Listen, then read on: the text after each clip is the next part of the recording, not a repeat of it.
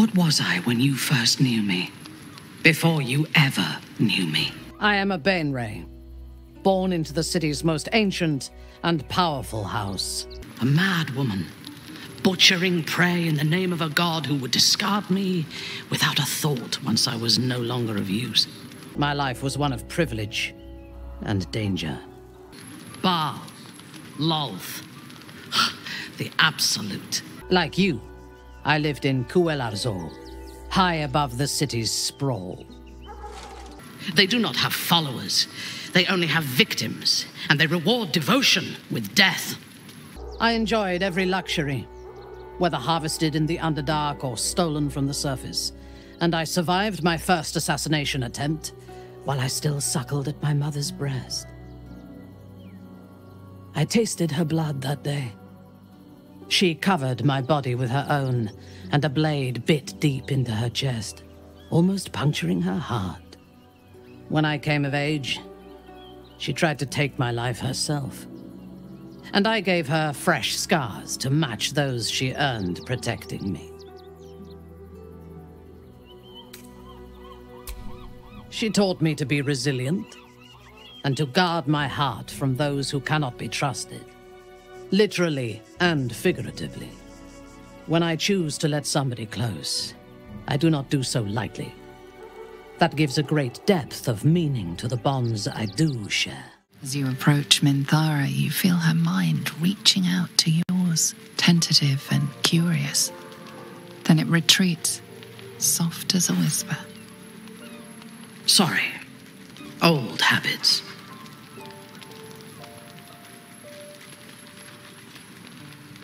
I did not ask permission. When we first met, I did not think we would ever share anything more than an uneasy alliance, born of our mutual enmity for the absolute. I was wrong. A deeper bond has grown between us. I trust you, but I would like to touch your thoughts again, now that my mind is my own. May I? Of course, I do not hide anything from you. When the Absolute fell silent, I thought I would be alone. I expected to spend my days among surface dwellers who knew nothing of my culture. I did not expect to meet another outcast from the Underdark who understood me. I did not expect you.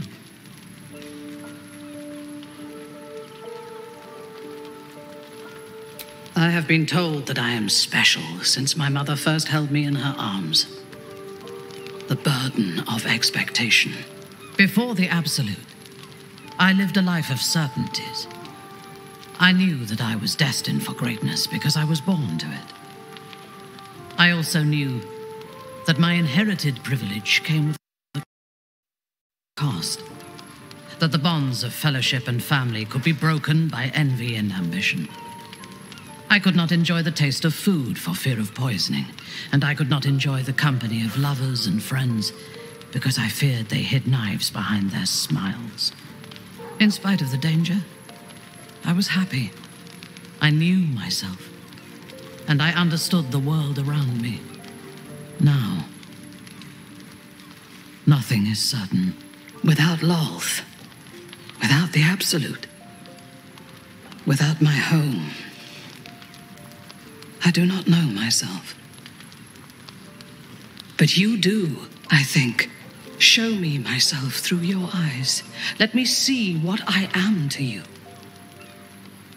She joins her thoughts with yours, and you are as one. You share in her strength of mind and formidable will, but also the doubts that eat at her conviction. Those doubts cluster in swarms, and the thickest is around her sense of self. She pushes past, revealing the image of her you hold in your mind. What does she see? The cold shell of Minthara's mind melts away, and you are drawn into the heart of her, warm, passionate, and dangerous. I have never lacked confidence, but this conflict seems so much bigger than the two of us. It frightens me. I do not know if we will survive it. But whatever life remains to us, I would gladly spend it fighting at your side and lying with you at night. Her mind touches yours, feather-light and hesitant. A stark contrast to the confidence with which her thoughts intruded on yours in the past. Tonight, there will be no voices, no orders, no gods. I belong only to you.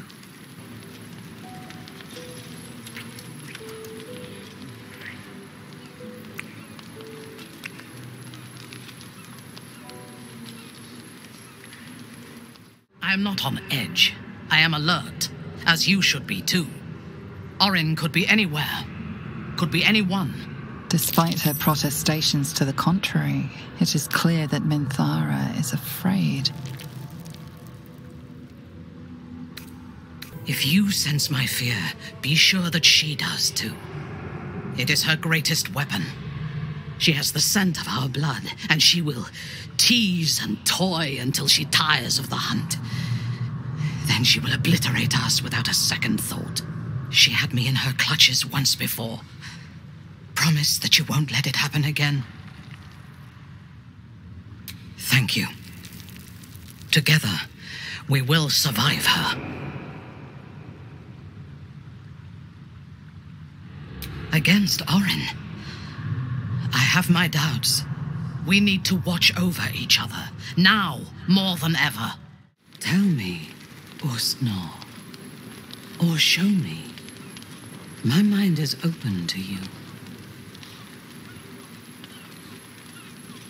Exposed to the limitless horror of your dreadful imagination, Minthara's mind buckles, snaps, and then burns hot. She absorbs every detail, whether memory or dream, and drinks deep of them. You sense a desire in her equal in strength to your darkest urge. Elgor, Duktak, Slayer. There are many names for you, my love, and all of them inspire dread. You are exquisite. We must find the Temple of Bhaal, slaughter Orin, and claim your inheritance. Then I will rule by your side, my slayer. You look well. Are you ready to pursue our enemies? That is your gift to me, and we are bound together until it is done. Perhaps longer, if you wish it. This bond we share, I believe it is a lolth-sworn. If that is so, it will last as long as we do. A lolth-sworn. It is a word used rarely, describing the deepest bonds of trust and love. While Orin lives, I fear we will not last long at all, whether together or apart. We must find her and kill her. Hard to believe she is dead, after all that she did to me. I do not often doubt myself. But surviving Orin took courage and strength I was not sure I had. I could not have faced her without you. You are trying to raise my spirits. I appreciate it, but any joy the sight of Orin's corpse brings me is but a speck of comforting shade. There is little relief to be found from the heat of the storm we are caught in. While the brain is still free and we are still infected, we will never be safe. But we can talk of this later. For now, let us be glad that we still draw breath, and that Orin does not. You wish to consult me?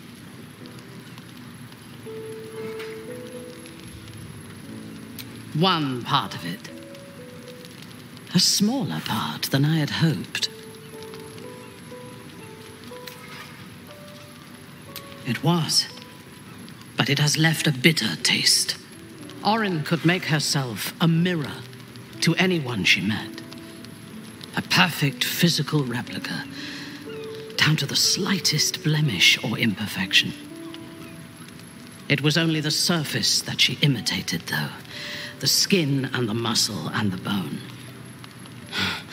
Peel back the surface, and her madness lay beneath. She could not hide that, no matter what form she took. No matter how perfect the surface imitation, few would see themselves reflected in Orin's madness, in her soul. I did see myself there.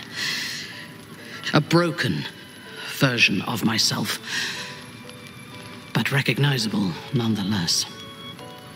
And of course, you saw yourself there too.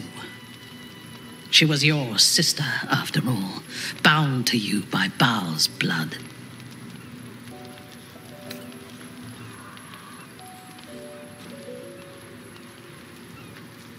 Perhaps I will be, one day. Now that you have your father's dark blessing, you are the master of your urges, and together we can win this fight and become as gods ourselves. When we first met, I could not have chosen that future. I could choose nothing. It is only because of you that I did not meet the same fate as Orin, lost to madness and blood. If you had killed me when we first met, I would have been just one more casualty of your crusade against the Absolute, and nobody would remember me.